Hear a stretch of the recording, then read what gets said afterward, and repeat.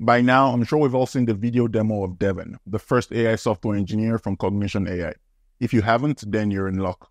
In this video, I'll go through the demo video describing some of the overlooked parts. I'll also be sharing my thoughts on whether Devin will be able to replace software engineers.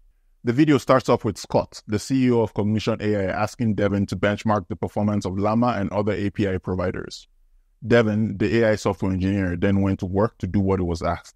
The first thing it did was to make a step-by-step plan for tackling the problem. If you pause the video, the steps make sense. It follows the order of operations I would expect the human engineer to follow. It will research the APIs to understand the request formats and parameters. It will then write the Python script that sends a request with those parameters and measures the accuracy of the response and the response times. After that, it'll test the script to ensure it works, analyze collected data from different APIs, document the process it used in the code along with any dependencies, and finally report back its findings. As I said, these are the steps I would expect a human engineer to take, except I know many engineers won't document the process. They would just return their results and call it a day, especially if it's a script they don't plan on reusing. The demo continues to show all the tools Devin uses to complete his task, including a command line, its own code editor, and a browser for accessing documentation on the web. They also show all the coding and testing happening in real time. At some point, Devin runs into an error, specifically a key error when trying to access a JSON property. It then adds print statements for debugging. Pausing the video, we can see the statement it added. First, it printed the JSON response it got. It then wrapped the problematic part of the code in a try-catch block so it could print the exception it was having. It then used the data from the print statements to figure out what the error was and fixed it. After writing the Python script, it also created and deployed a website with full styling for visualizing the benchmark. By the looks of things, the website was created in React and it looks good. Finally, they showed Devin's Sui benchmark's performance compared to other models, and it seemed to be more than 2 times better than the next model, Cloud 2. And then that was it. That was the end of the video. So I have a few thoughts and reactions to the video. First, I will say the problem solving, or the presentation of problem solving at least, is really, really good.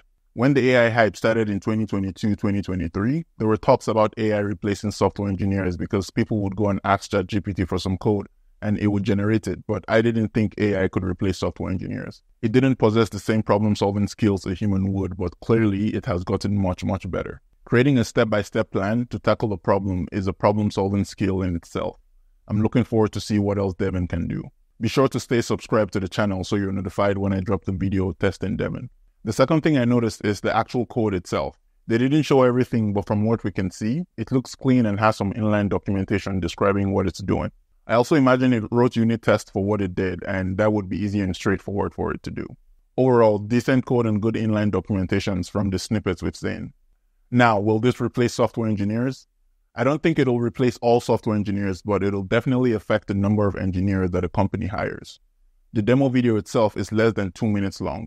If that's how long it actually took Devin to benchmark the APIs and create the UI to display the results, then yes, that automatically negates the need for more engineers if Devin can perform tasks like these. It did some back-end work and some front-end work. If you're not a full-stack engineer, completing these tasks, including creating the UI, could take you a couple of days. Even if you're a full-stack engineer, it'll take you at least a day. Software engineers and companies using Devin will become more productive, essentially negating the need to hire more engineers. I'm also interested in seeing how it performs on other tasks that aren't as simple and straightforward as making an API call and measuring the response. Again, all my comments are based on the demo video that we've seen. Creators of products tend to overemphasize the good parts of their products, like Google did in the Gemini demo. Come to find out, the video was highly edited to look good. We'll have to wait until Devin is open to the public and people can test it. Until then, fingers crossed. That's it for this one. Thanks for watching, and I'll catch you on the next one. Peace.